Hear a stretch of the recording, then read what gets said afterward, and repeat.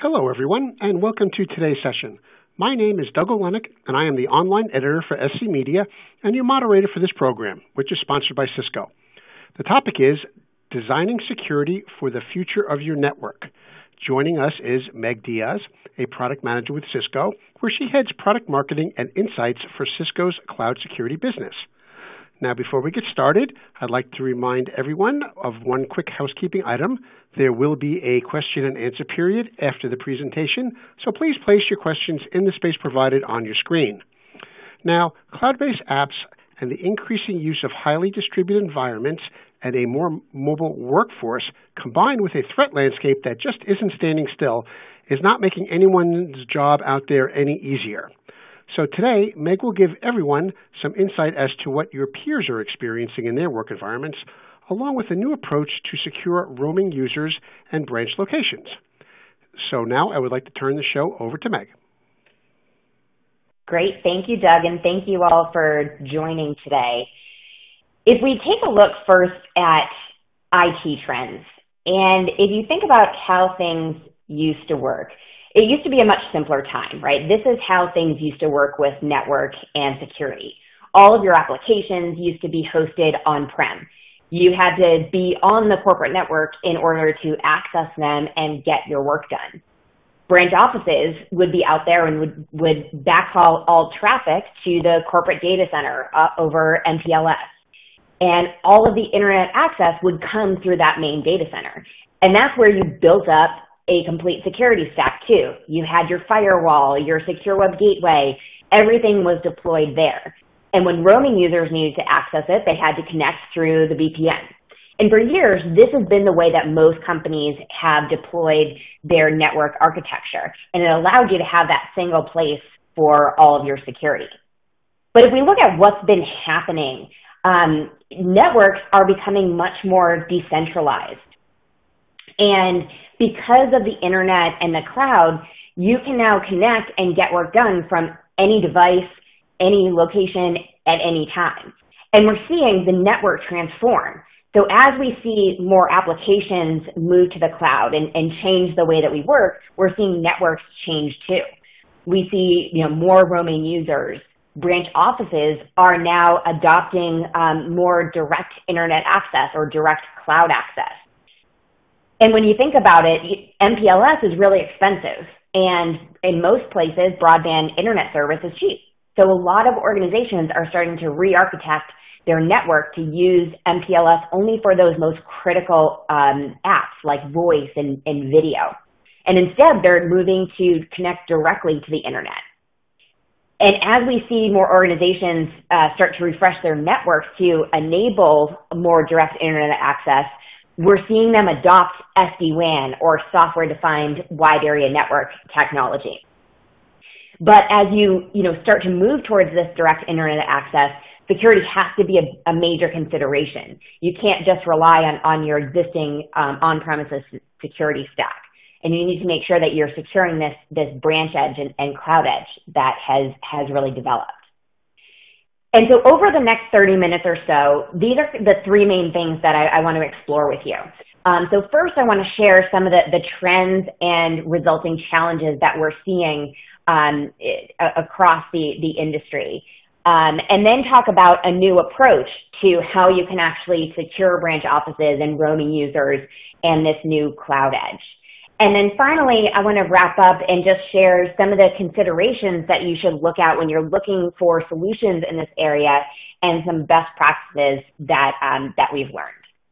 Now, first, I wanted to kind of share with you some of the trends that we're seeing and what we're hearing.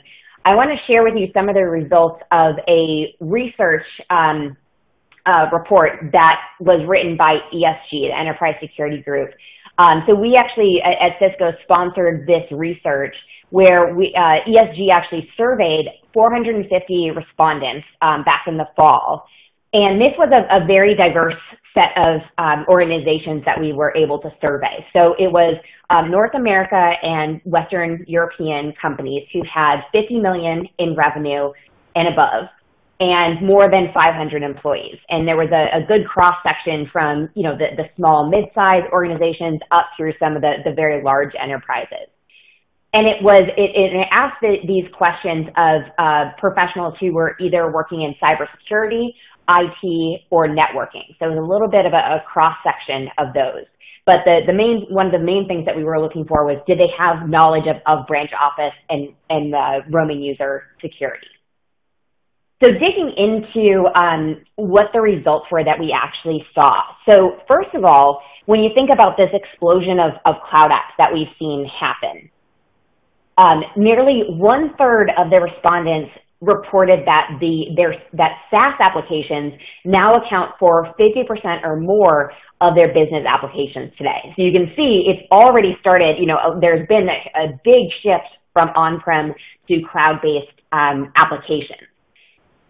And when you look at, when we asked about how do you see that changing over the next few years, it basically doubled, where we saw 60% of respondents said that they thought that SaaS apps would account for more than 50% of their business applications in the next few years. So we're seeing this trend continue. And when we think about the risks that come into play here, so there's a few big things. So first of all, there's the risk of shadow IT. Think about how many SaaS apps do you think are in use at your organization today? 2 years ago, the average was about 1,200 different SaaS applications, and based on applications in general. And based on our recent data, we're seeing that the average has doubled, and it's now 3,000 or 4,000. So there's just massive growth in just the number of different SaaS apps that are being used. And when you think about it, first of all, users can install and use apps on their own without vetting from IT, right? Which wasn't the case before, right? Before, IT vetted everything and determined what was going to actually be used. But that's no longer the case. And so there's a much greater risk that employees can start using risky apps that are going to demand excessive access permission. There was a study done, a different study done that showed that 64% of apps actually demand permissions that exceed the permission level that's actually needed for the app to function. So think about an app that requires full access to your Google or Microsoft Office 365 account and has the ability to share information on your behalf, right? There's a huge potential for damage there. And you think about the third thing that you see there is it's easier to expose sensitive information because users can access, create, and share information with their coworkers, partners, customers, even the entire internet if you click the wrong access permissions. And so there's a bigger risk of exposing sensitive information either inadvertently or maliciously at times. So along with the explosion of cloud apps, you think about also with roaming users and how that's shifted. And so as part of this survey with ESG, we defined roaming users as those who work from a home office, on the road, or any other non-corporate location at least 20% of the time. And what we found that was in North America, about 43% of employees would be considered roaming users. In Europe, it was a little bit less than that, about 36%, but it's looking to grow to about 50% in the next 2 years. Now, the other thing that's interesting, so you think you have all these roaming users who are out there. And so we also asked the respondents if they mandated use of VPN. And now 82% of those organizations did have a mandate that their employees use VPNs when they're off the corporate network. But 8 out of 10 believe that roaming users either frequently or sometimes avoid VPN use, which means that they're exposed. They don't have all of the security that's really needed to protect them. And when you think about it, even when VPN usage is required for access to certain apps like email or Salesforce.com, employees will often turn it off while they're doing other work or while they're browsing to other sites. So that leaves them more vulnerable because they're not getting that protection that they do while on network from your traditional security stack. Now, moving on to kind of some of the trends that we're seeing in branch offices. So with the survey, 4 out of 5 organizations reported that they are shifting to direct internet access, either for some or all of their branch and remote offices. And 76% use SD-WAN, either extensively or selectively. And I was a little bit surprised about this stat in particular. I was surprised that it was as high as it was. But I know, even in some recent customer conversations, it seems like SD-WAN is really on the minds of a lot of organizations, just thinking about how their network is going to transform as a result of all these changes that we're seeing in how we work. So it's definitely a big trend that we're seeing. Now, as part of this, when you think about, so looking at these trends, what does that then mean from a security perspective? And so we asked the question as part of the survey, what are the biggest security challenges that you're facing in securing these remote offices and roaming users? And these were the top 3 that came back. So first of all, it's just difficult to manage security when you think about all the different places that you need to be concerned about. You have the branch offices, the cloud-based workloads, SaaS apps. It's just difficult to manage that security. The second one was just having a lack of visibility into the branch office and roaming user activity. So being able to monitor and make sure that you're enforcing, just having that lack of visibility there. And then the third one, which I think is also important as part of the SD-WAN conversation, is that it requires strong collaboration between security and network operations teams, which is often challenging for a lot of organizations. So when you think about, SD-WAN coming into play and needing to have security as part of that conversation, it's often a challenge for many organizations. Now, if we look a little bit more about some of the branch office vulnerabilities, this one was interesting. So especially for people, for anybody who has any sort of merger and acquisition activity that happens, when you think about bringing on a new office, 42% of respondents said that branch office security deployments take over a month.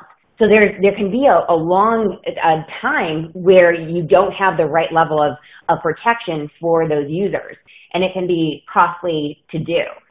And especially when you think a lot of times it's because there's appliance-based security that has to be shipped out and then set up, and a lot of organizations also have limited staff in a lot of their branch offices.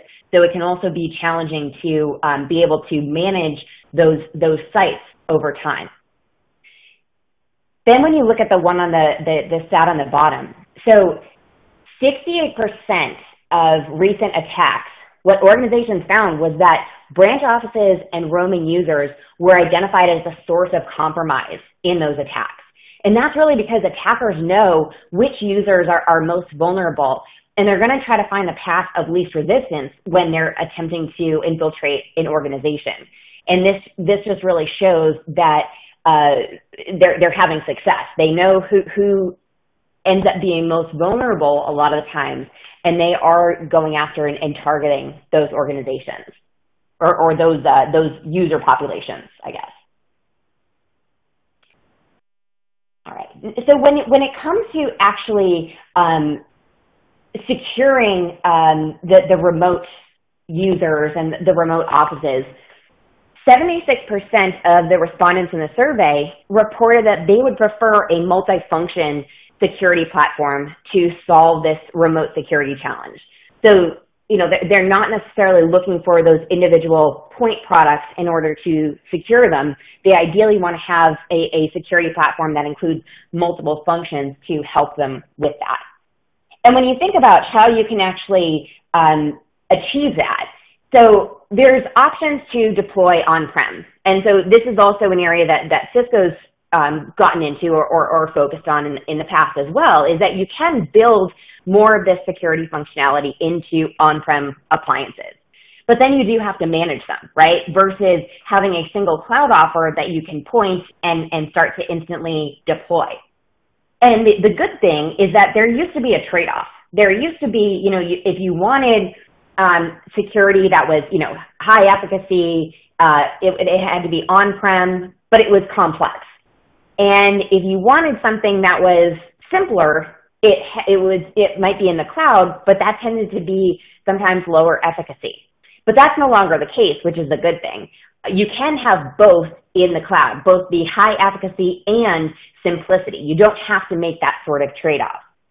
And so what we've been seeing happening is we've seen this shift to the cloud, where you have a lot of this traditional on-prem security functionality is now converging in the cloud for more effective protection.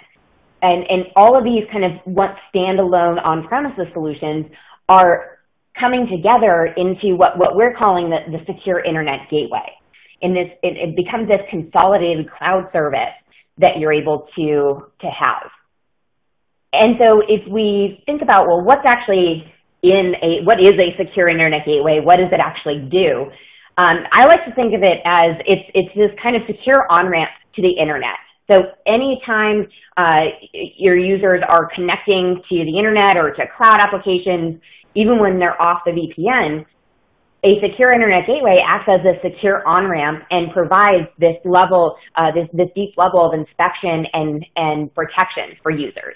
And so no matter where they're located or what they're trying to connect to, all the traffic goes through this cloud platform first, and there are different types of inspection and policy enforcement that can happen there. And you can have these multiple levels and multiple types of security services that are integrated together in this one platform. And back in 2017, we introduced Cisco Umbrella as the industry's first secure internet gateway that was cloud delivered. And since then, we've been continuously delivering more and more into this platform to make this vision a reality for our customers. Looking a little bit closer into, well, what sorts of security services are actually included there. So this kind of gives you a sense of what we're bringing together. So in the Cisco Umbrella platform, we're bringing together DNS layer security. So DNS layer security is all about providing that first line of defense against threats, because it's first doing the inspection of the DNS request, right? So when you think about anytime you click on a link or you type a URL, the first thing that happens is a DNS request is sent to identify what's the domain and IP address to make that connection. And so what we're actually doing here is we're able to block malicious or unwanted destinations. So if there's concerns about inappropriate content being accessed, things like that, we're able to block that before a connection is ever established. And the great thing about enforcing security at the DNS layer is that we can do it without adding any additional latency, and we can stop threats across all ports and protocols before they ever reach your network or endpoints. And the same thing is, even if you have infected devices that come onto your network and a command and control callback tries to establish, we can block that as well and help you actually identify those infected devices. So it becomes this kind of very, very fast, easy first line of defense. And that's what Umbrella has traditionally been known for. And so now we're taking the great platform that we had and adding even more. So we've also added a secure web gateway functionality. So if you want to have deeper inspection of web requests, then you can also proxy all of the traffic to Umbrella and gain full URL logging. You can do content filtering as well as malware inspection.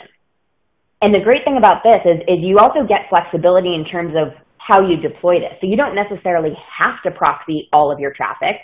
You could decide for certain locations, maybe you want to just do DNS layer security, but then for others, you want to be able to proxy everything. So we give you that flexibility to do that. And the other great thing too is, there's obviously a lot of encrypted traffic now going out there. So with Umbrella, we also have selective SSL decryption. So we can effectively block threats that might be hiding in encrypted traffic, but we can also do it selectively. So you don't necessarily have to decrypt financial sites, things like that. You can do it, get the level of protection without impacting privacy. Now, the next one that you see there is the cloud-delivered firewall right in the center. And so this is giving you that protection across all ports and protocol. So we have a layer 3 and layer 4 firewall functions that can be applied for all outbound traffic. And so all activity is logged, and any unwanted traffic is blocked using IP port and protocol rules. The next one is the CASB, the Cloud Access Security Broker functionality that we're adding. So this is where we're integrating the CASB functionality from CloudLock, which Cisco acquired a couple of years ago. And we're integrating that into Umbrella so that you can, first of all, uncover all of the cloud apps that are used across the organization, so identifying that shadow IT, and then giving you the ability to block or allow based on the category or app that's being used. So this will be an area that we continue to build out and develop. And actually, across all of these areas, we're continuously developing more and more functionality that will be rolling out over time.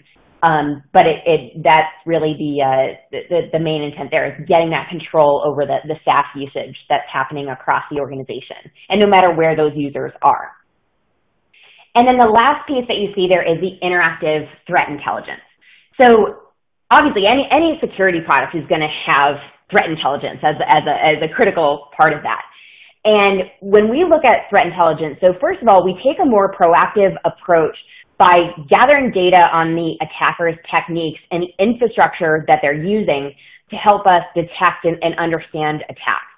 So what we're actually doing is we're taking all of first of all, actually, we're getting intelligence from the Cisco Talos organization. So Cisco Talos is a group of about 300 researchers, and it's actually the largest non-governmental threat intelligence team.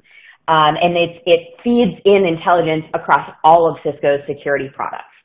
And one of the things that we do is we also take data from not only, we take DNS level data, we take web data, email, file information from sandboxing.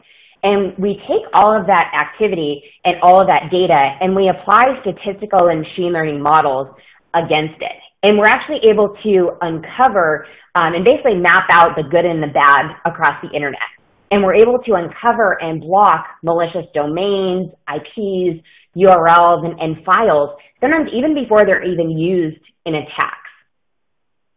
And so not only will we tell you that something is bad, right? You see up there, it's what makes it interactive. So not only do we tell you that something is good and bad, but as part of Umbrella, we can also give you access to that threat intelligence either through a web console or an API.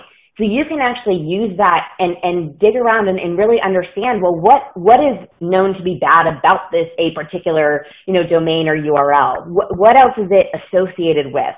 And what else can you learn about the attackers? And you can use that to also feed it into your security teams or your incident response teams to aid in investigation. So all of this is really the core functionality that comes into Cisco Umbrella. And having all of this functionality in a single platform is important because it helps to reduce the amount of time, money, and resources that you previously had to put out for deployments and configuration and ongoing management. So it's all consolidated into one platform. Now, the other thing that's also important is how do you get traffic to this cloud platform? Because you think about, you have, SD-WAN, you have different networking devices, different networks, different, laptops and roaming user devices. And so there's also a lot that we've done in terms of, how do we make that integration simple between all those different devices to make it simple to connect and send traffic to our cloud platform. So now that you have a little bit more of a background on Umbrella and secure, what exactly a secure internet gateway is and does, I want to talk a little bit about some of the important considerations that you should look at when you're thinking about a solution in this area. And there's 4 key ones that I want to touch on today. So reliability, efficacy, coverage and integration. So, what are you able to protect? How does it integrate with what you have? And then deployment and management. So let's start with the reliability. So with the reliability, you think about the fact that you're sending all this traffic to a cloud platform. So performance is really going to be critical, right? It can't break or slow down your user's internet connection, right? And when you think about, most of the time when people think about security, they think about there is going to be a slowdown, but there doesn't have to be, and it doesn't have to be, noticeable to anybody. So that's obviously an important piece, of that speed and reliability.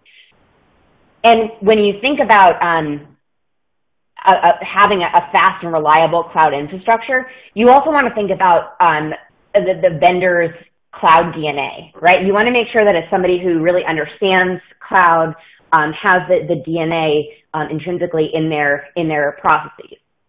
And so when you're looking at that, some of the questions that you might want to ask vendors and that you want to think about is, first of all, like understanding how is their cloud infrastructure actually architected, because not all cloud infrastructures are created equal.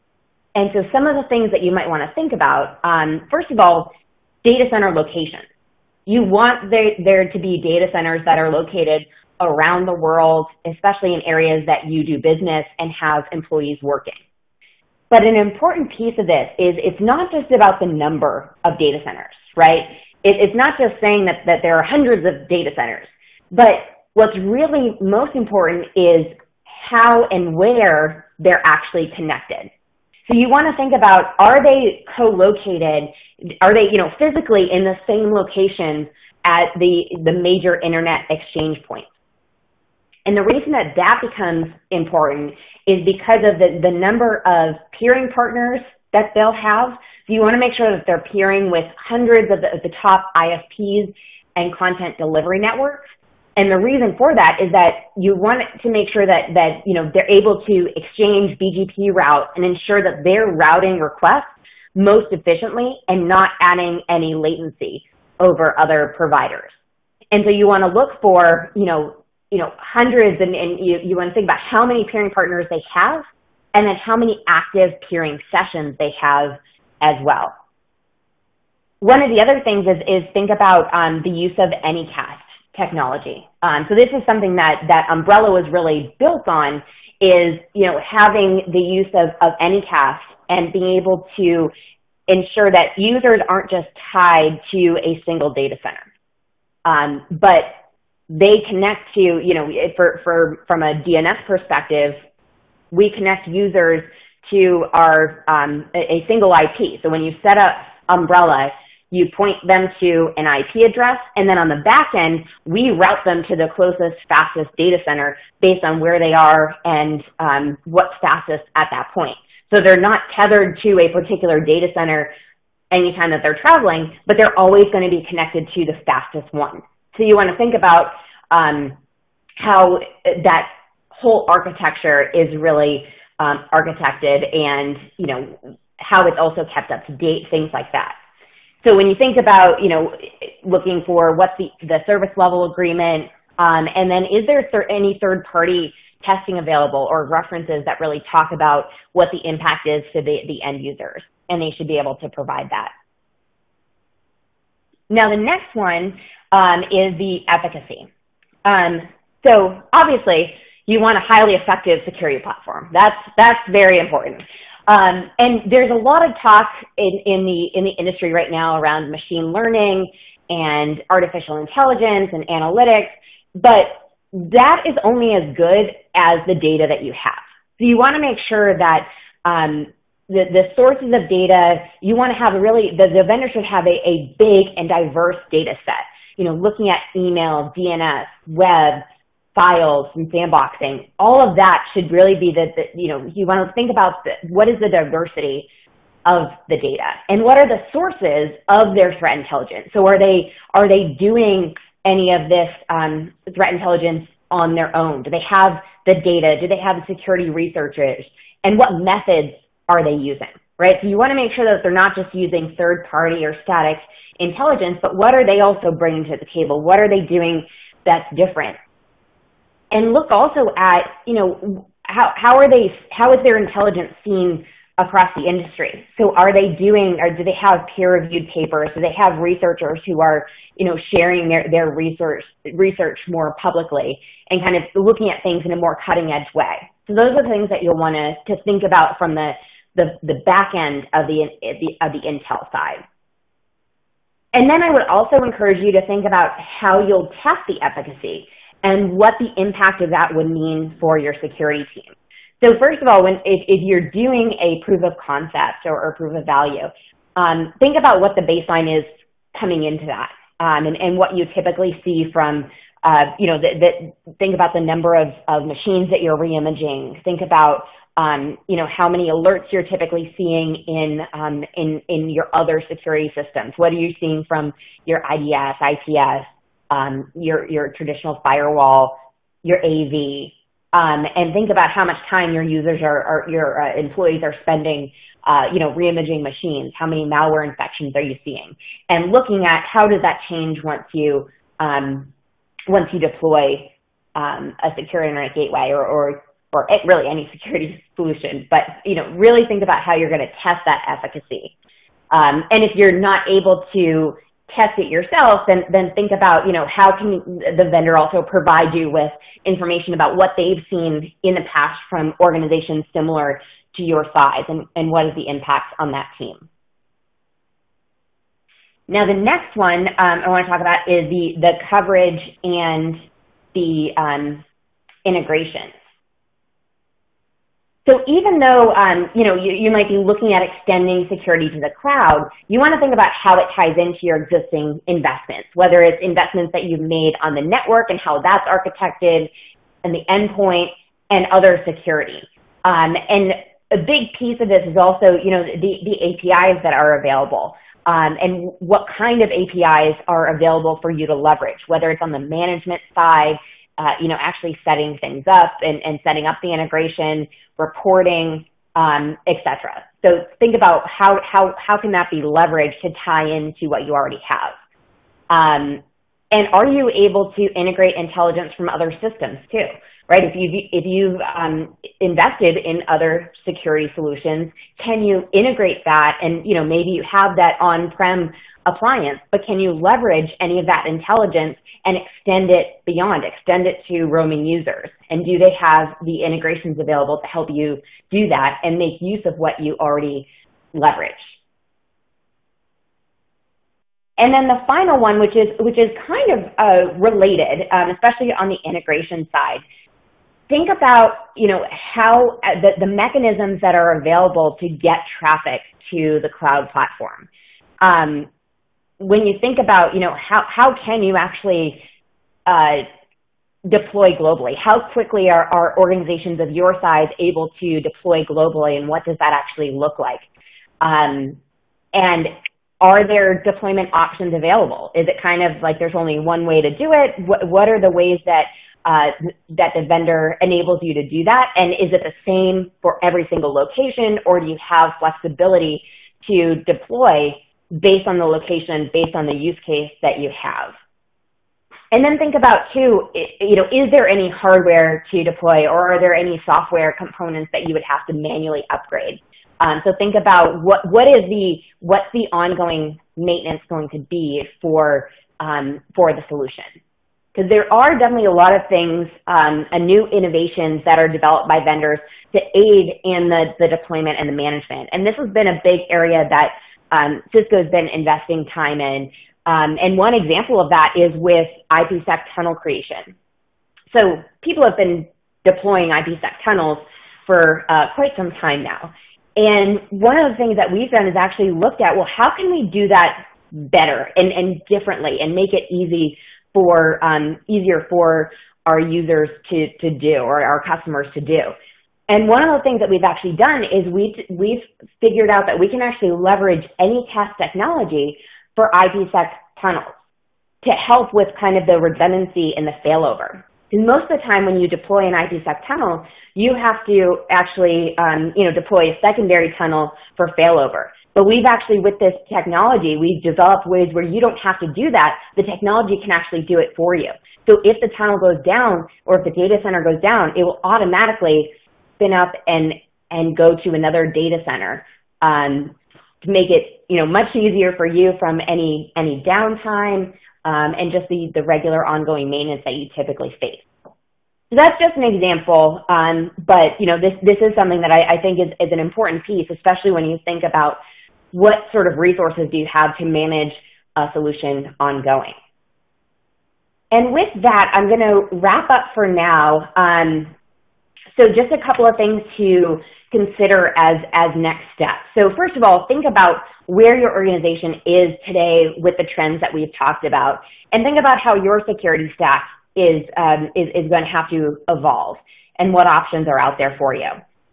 And if you are looking at SD-WAN, make sure that security is tied into that conversation from the beginning so that you don't have those gaps and trying to catch up, but be part of that conversation from the beginning.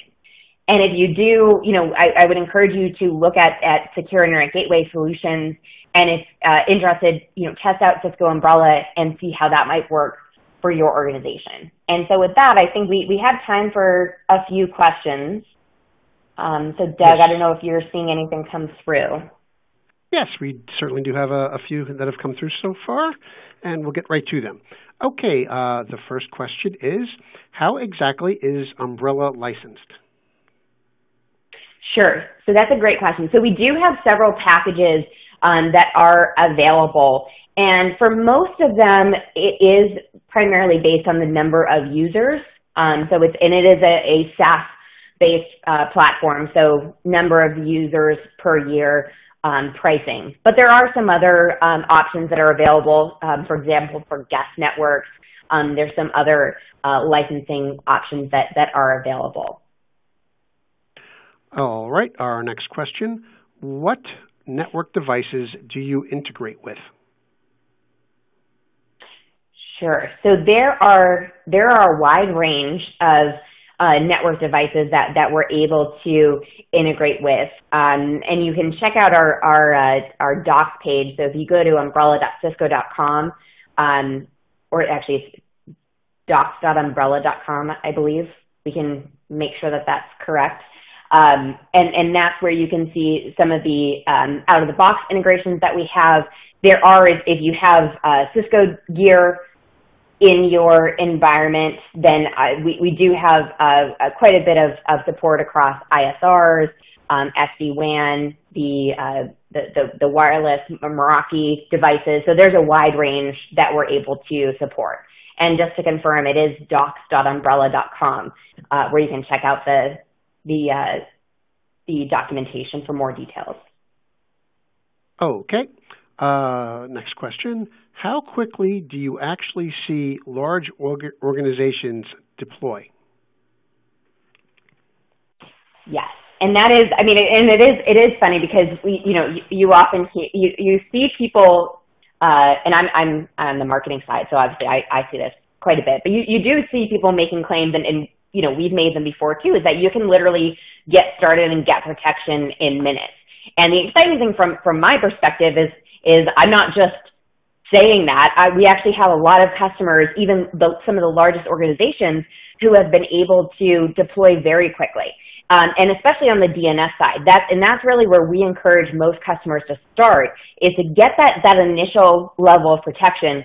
Point your DNS to us, and you'll be amazed at what we're able to start protecting very quickly. We had a large coffee house, globally recognized.